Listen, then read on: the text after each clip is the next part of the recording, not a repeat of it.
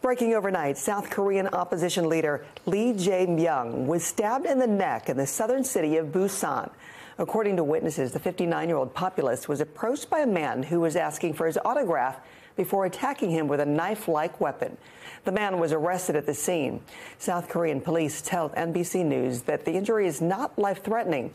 Lee and his Democratic Party narrowly lost 2020 election there to President Yoon Suk-yeol.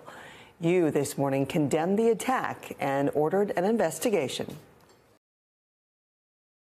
Thanks for watching our YouTube channel. Follow today's top stories and breaking news by downloading the NBC News app.